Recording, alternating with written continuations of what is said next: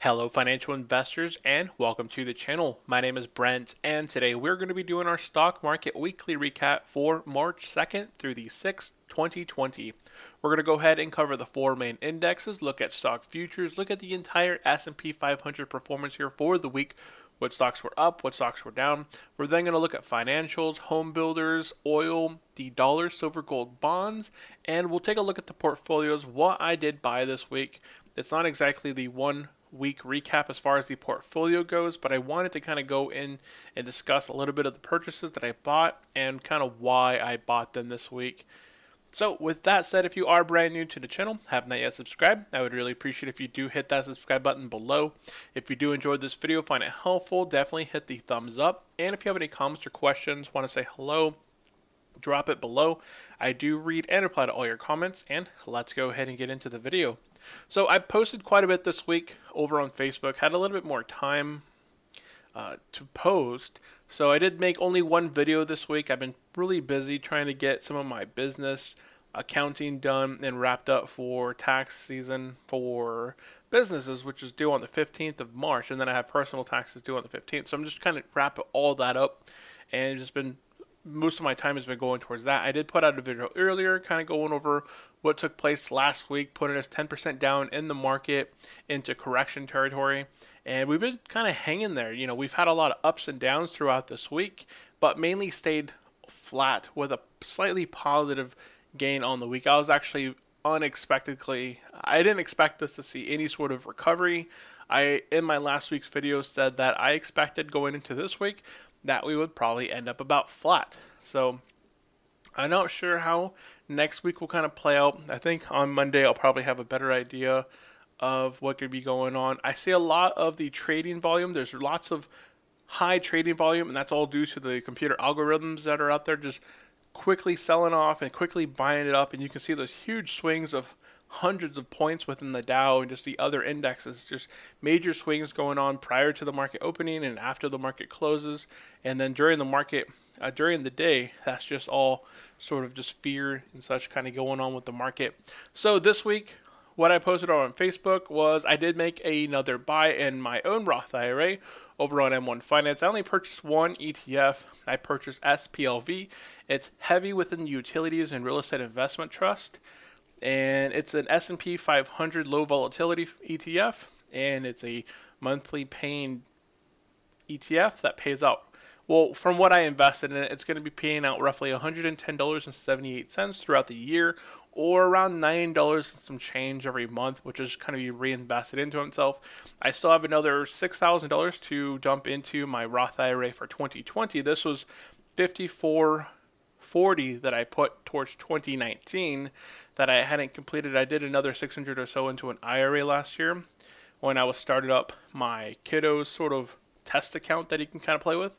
So I put the rest of it into my own Roth IRA over on M1 Finance, and I still am undecided if I want to invest $6,000 over on M1 Finance in this account, or put it over into Merrill Edge, or start up the Fidelity one. I did create a Fidelity Roth IRA account, and I think what I want to do is put $6,000 into my Merrill Edge one to kind of push the equity in that account up, and then I'll transfer the M1 Finance accounts, the Merrill Edge accounts, all over to Fidelity here shortly, and then I'll just kind of have Fidelity kind of going on into the future as my primary broker.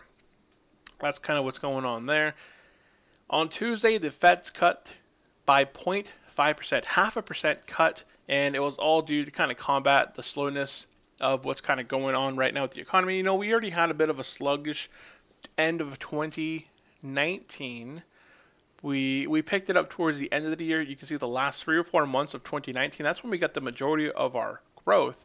But a lot of that was due to stock buybacks, to just lowering of the corporate tax rate, and just other miscellaneous things. There's still lots of other little warning signals out in the market with the inverted yield curve. We now have a 10-year. The long-term rate is below 1, which I know when it is below 1, that's when the market tends to sell off quite a bit, and it kind of slows down after it kind of picks up around 1 or higher. So I know there's quite a bit of different signals out there. I know I posted earlier up here earlier, so that was a little meme And Tuesday after the Fed cut, I think having the Fed cut rates is showing a little bit of weakness in the market. They're expecting a slowdown in the market.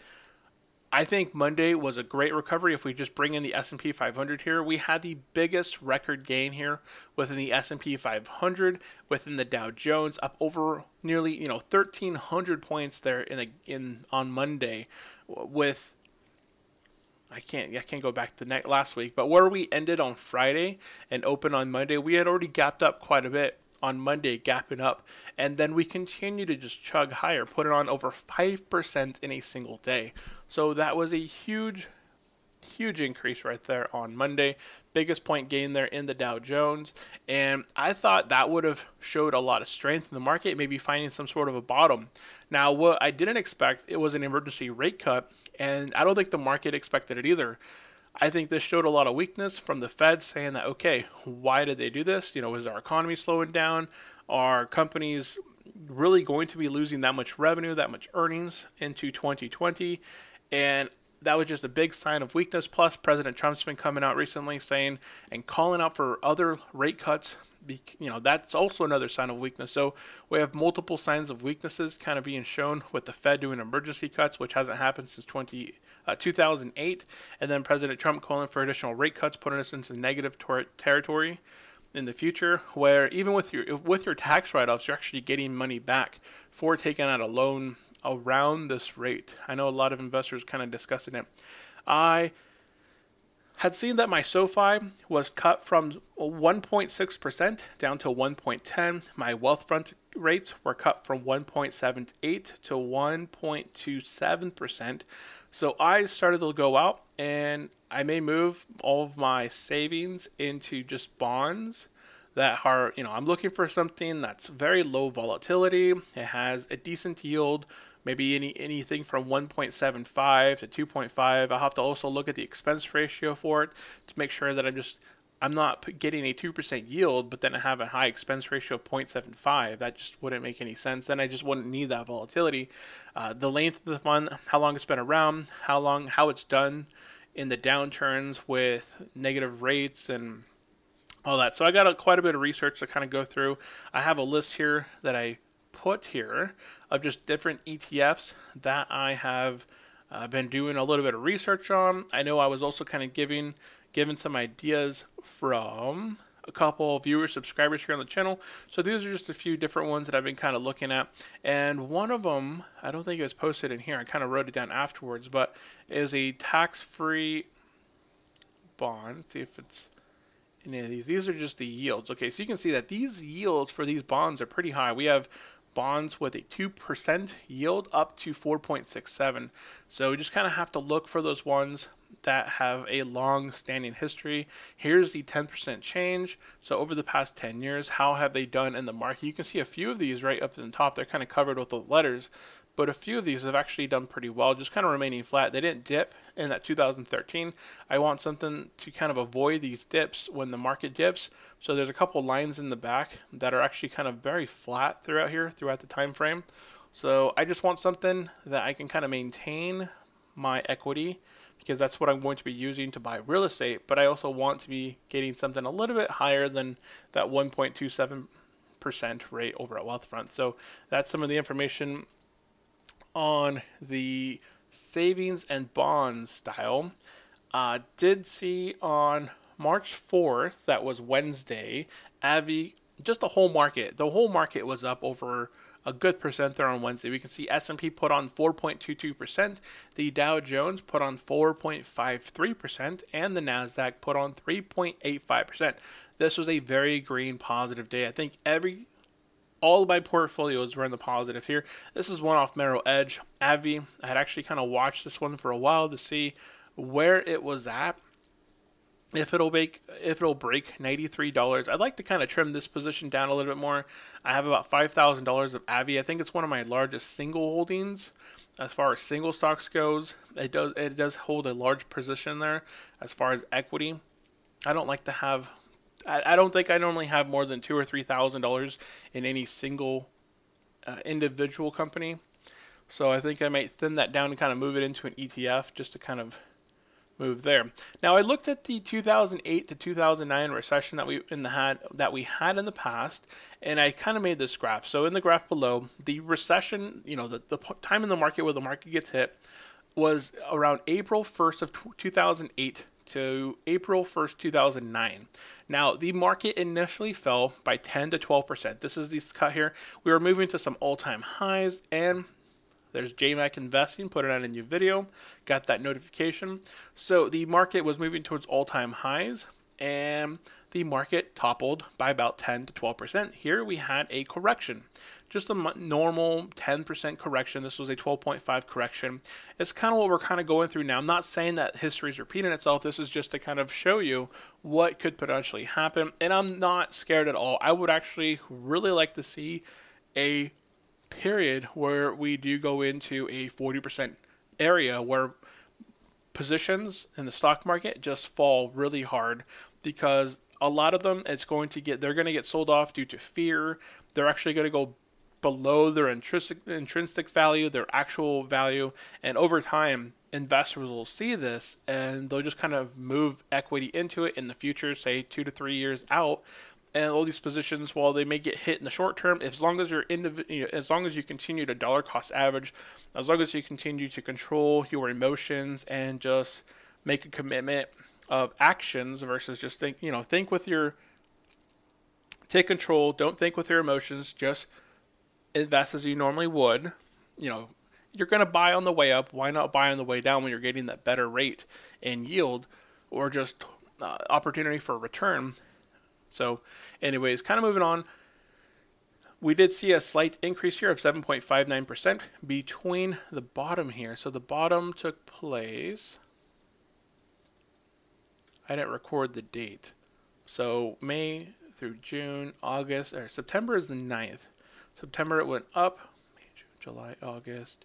So from May to around August or so, the market was kind of putting on, it was a slow decrease. You can see here a 12.5% decrease in about 2 to 3 months. So now we had a 10% decrease in about a week. So all this could be shortened time frames. So here from maybe June, July, midpoint August, or maybe midpoint July, we put on roughly a 7.6% gain there. And then right at August 15th, that's when this recovery sort of stopped and the market took a really hard dive. And you can see it happened very quickly, just a quick drop in the market just within a few weeks there. We lost nearly 43% here. And then we kind of just continued to try and rebound, but it just couldn't happen. We just kind of continued to make lower lows, and eventually we bottomed out right around March 1st of 2009. And then from that point, if I took March 1st, 2009, right at this bottom point, that's when the market just started to recover. And it's really hard to time these. So if you are not watching your portfolio on a daily basis, on an hourly basis, on a minute basis, it's not worth it trying to time these events. If you are like me and you just kind of dollar cost average your way into the market on a weekly basis, I think that's probably one of the best strategies in this time frame right now. Don't do huge deposits unless you're trying to maximize your Roth IRA prior to that cutoff for the year. So in my example, I did put 55 or some amount into the market on Monday, but that was because it was for 2019. After April 15th of 2020, I can no longer put that amount towards the past year. So I had to take advantage of that. I saw the opportunity there. I still have another good chunk to invest towards 2020. That's why I did it there. Airlines were taken off on Friday. They're kind of recovering from the whole scare that was kind of going on recently. So we can see Delta up 2.5% and so on. So most of the airliners were doing really well here on Friday. And that's basically everything I kind of posted there. So I do want to do a quick recap of the markets here. Let's see where our time frame's at. I'm going to go quickly through here. I know I covered quite a bit over on Facebook, just kind of talking a lot. So S&P 500 this week wasn't flat. It actually came up 0.61%. I was a little bit, I don't know what to expect this week. I was actually expecting a flat week this week. Next week, I don't know what to say. I think we're actually showing some signs of recovery. We're going up and down. We're finding a bottom right now, is what it seems to me. I think that we're finding some support. We're not moving to new highs because there's not a lot of investors aren't willing to kind of dive in right now. There's still unknowns. So the market moves up, it moves down, it moves up, it moves down, and it's just kind of in this range, but we're still kind of putting on a little bit. So it looks like it's not exactly recovering right now. It's not falling right now. It's just trending sideways, trying to find some ground on whether the market will continue to move higher or lower. So we may see another flat week going into the next week. So Dow Jones put on 1.79%. Good recovery over there in 3M. I know 3M, Walmart, Costco were doing really well this week. I know my Costco was sold out of toilet paper. If you have a Costco near you, do you have some items that were sold out at your locations? I never went to Costco this week, but my coworkers did, and they were coming back saying that their toilet paper was completely sold out. So kind of interesting. What is going on out there?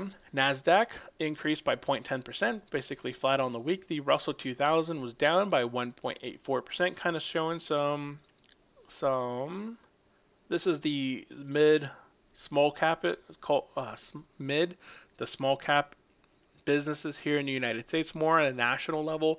So this is kind of showing the state of our economy, of the smaller businesses. I think the smaller businesses will get hit a lot harder than some of the larger cap companies. That is because if they do get sick from what is going on right now, then they have to take sick leave. The companies, I know here in Oregon, we get our normal PTO, but we also get sick time off as well. So we get X amount of days of sick time off if we get sick, plus we have to get paid during that time frame, and then we have PTO on top of it. So these small businesses that are having to pay out to their sick employees, having to work from home, having to go out, buy a bunch of new infrastructure in order to kind of support working from home, I think it's going to hit them harder than a lot of these larger companies that can kind of take that hit. So we may see some of these smaller companies get hit much further than they have been right now. We can see our year to date, quite a bit of these, a lot of these. Look at all this red here, year to date at a lot of these positions. So I think a lot of the national, any of these smaller mid cap companies will get hit very hard here in the short term due to what is going on right now in the market. Now, long term wise, what kind of goes on right now in the short term, it's going to be pretty rough. But long term, as long as they can kind of weather through what will happen in a downturn, they'll make a recovery in the future, most likely. And stock futures right now are looking flat. Nothing really kind of going on. No news is kind of going on right now. We'll probably see stock futures begin to pick up here on Sunday, Monday when I do my Monday video. So look forward to that. But right now, not a lot of news kind of moving the market right now. Friday, we can see some positions such as Walmart, Disney. Walmart, we're saying that they have a lot of sales kind of picking up due to what's going on. People are going in, buying cleaning supplies, masks, Chlorel gel, Clorox wipes, hand sanitizer. Just their sales are picking up. I saw a lot of food items getting bought out at local co-ops, and I know from friends and family overseas, some of their locations are also getting bought up. All the food's kind of getting bought off the shelf. So a lot of Walmart and other retailers are kind of getting a bit of more traffic. So Walmart up 1.3% on Friday. Dollar General up 0.57%. If we look at the 1 week performance here, we can see probably about a 50-50 split here. So what do investors move to in times of, like, we have a healthcare, or not a health scare kind of going on. So what are the companies that are going to do the best? The ones that produce products or services to kind of combat what is going out there. So Johnson & Johnson up 5.61% on the week. Merck up 7.37%. We have Eli Lilly up 12.15%. Pfizer rebounding up 4.79%. I didn't buy any Pfizer. I know that was on my bucket list, but I kind of went off and went on something a little less risky. Apple kind of picking back up at 5.73. I didn't see that they dipped down into the 280s. That's where my buy point was. I wanted to rebuy Apple around 280. So we'll kind of see how this one kind of plays out. I'd like to see this one kind of fall again, but I don't know if we'll see it. Procter & Gamble, Coca-Cola, Pepsi, Kimberly-Clark has a lot of nice products. General Mills up 11.78%. So consumer goods, healthcare, utilities. That's where you kind of want to be. Also REITs. REITs are also doing really well. Essex Property Trust is in there. That's the only one that I know from this list. So telecom also popping. AT&T at 5.14. I would say that these are safe areas, especially during this time. Services, telecom, consumer goods, healthcare, and utilities. Those are going to be your pretty safer buffer sectors in this current market. If we look at financials, they sold off by 3.87%. If we look at home builders, semiconductors, so the NASDAQ, lots of semiconductor technology stocks, this one sold off 2.64%. We see home builders up 1.27%. This could be off from lowered interest rates on Tuesday going into Wednesday. We can see here lowered rates affected the negative on the day from the news by 0.88%, but Wednesday, once that news and the rates started to kind of go out, showing that rates dropped by 0.5%, I see a lot of investors in the real estate market getting rates in the 2% range now. They're getting locked in at 2.25% for 15 years or 2.75% for 30 years. I think it's crazy. I know Graham Stephan over at his channel, he was talking about potentially doing a portfolio and getting all of his portfolios kind of down into that 2% range as well. So that saves a lot of money over the long term. Thursday, Friday, home builders kind of sold off what they had made there on Wednesday. Oil continued to sell off hard, down 7.72%. They did have a bit of a recovery here on Monday, maybe having found some bottom, but then with rates and the rest of the market kind of selling off, they continue to just fall really hard. Dollar also moving low off those recent highs of 99. They hit 99.86 here on February 20th. On that date, since then, it just continued to move lower and lower and lower as the Fed is pumping more and more money into this market. They're weakening that dollar. They're bringing the rates down. So you're getting a really weak dollar.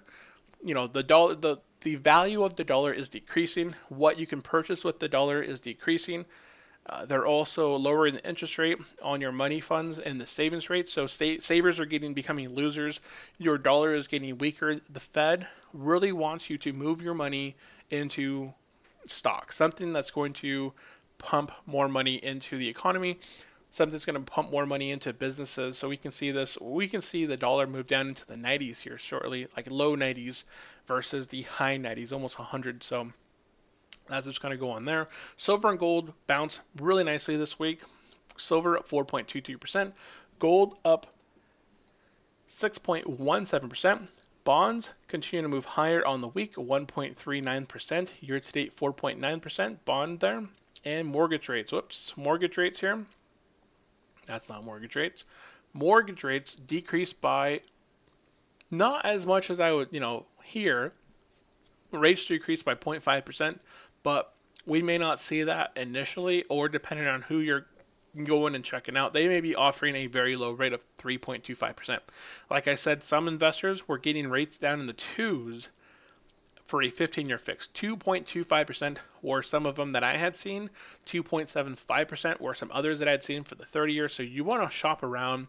I know I refinanced some of mine through better.com. They gave me some really good rates on my last property versus my local credit union. So definitely check around for different rates.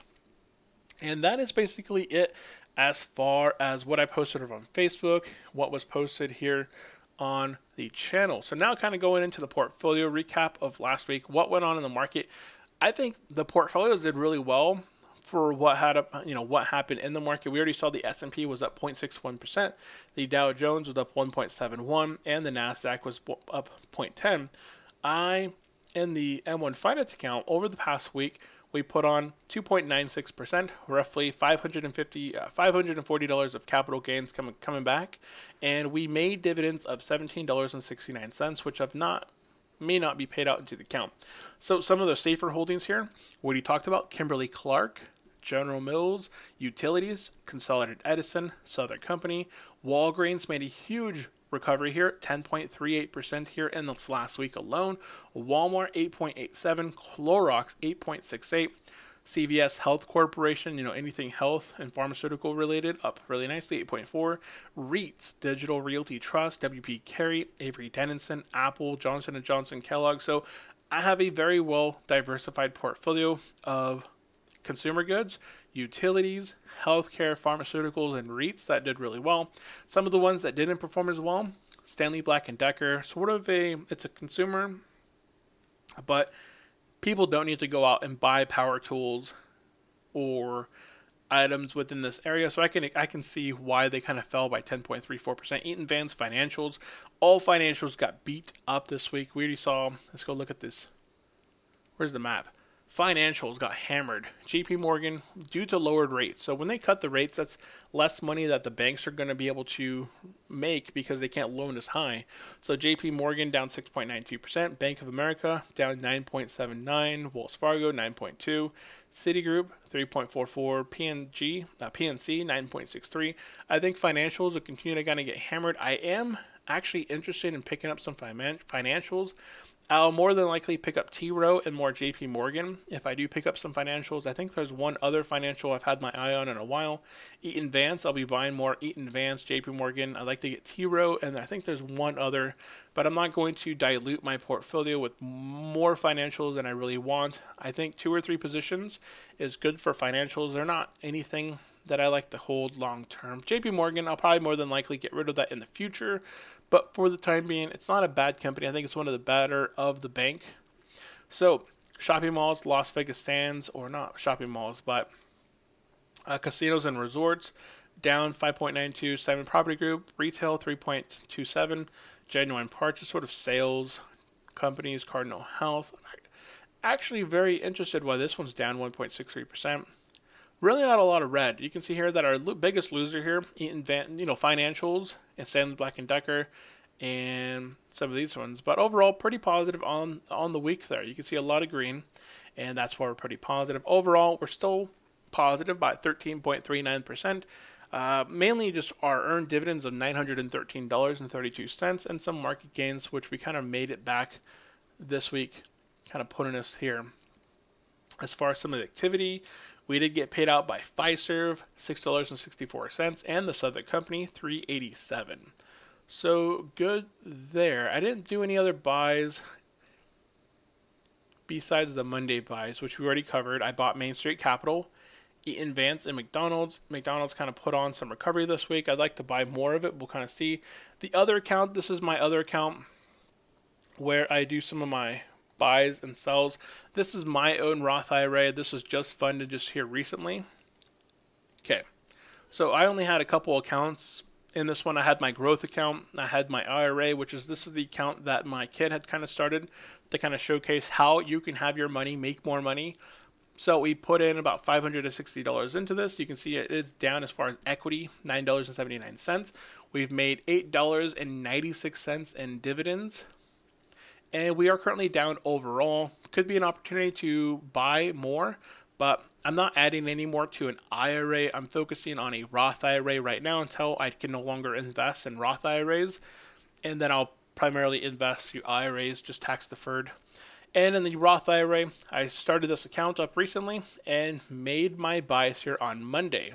So Monday, after last week's correction of 10%, I thought Monday was a really good opportunity to put equity into this account. So I just did one buy, targeted $5,440, about 98 shares at this one at $55. This one did appreciate quite a bit this week, up on the week by 3.15%.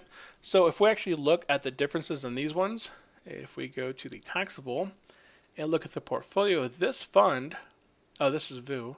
Let's go to, this is the other one. This one.